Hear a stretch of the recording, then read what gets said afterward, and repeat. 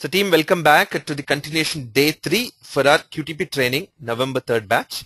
So let's take a quick look at what we did till yesterday. Then we'll progress a little bit more, but it's going to be very interesting. So please be focused. There will be a lot of new things that will be introduced to you in case you haven't seen these features earlier. Okay. So quick look at what we did. So we have prepared our object repository. We started to write the basic code and we did a bit of it. Then we're going to go into parameterization. Now, before we start to apply the concept of VB script functions, there is a core activity that I believe very strongly in, and this is almost like very, very critical for you to master, and that's basically called debug. Okay, how do you debug your code, and what is debug, and how we need to do it? So we're going to get to that also today. Now team, quick look at the code from yesterday. So I've opened the ed_ddf2.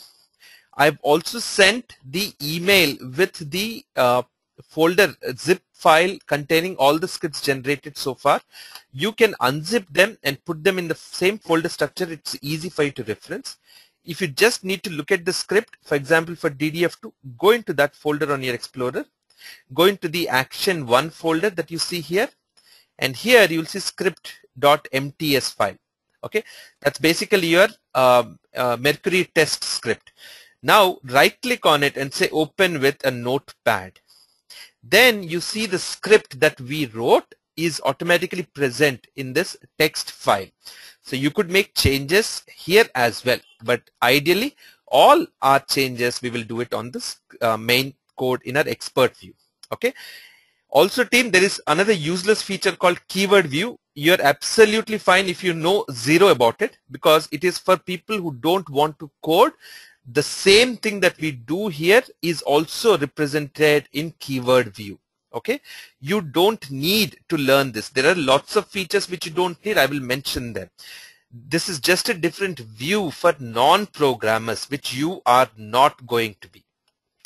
All right team. So let's continue. Now we're talking about going into the page 2. So how do I start writing the code?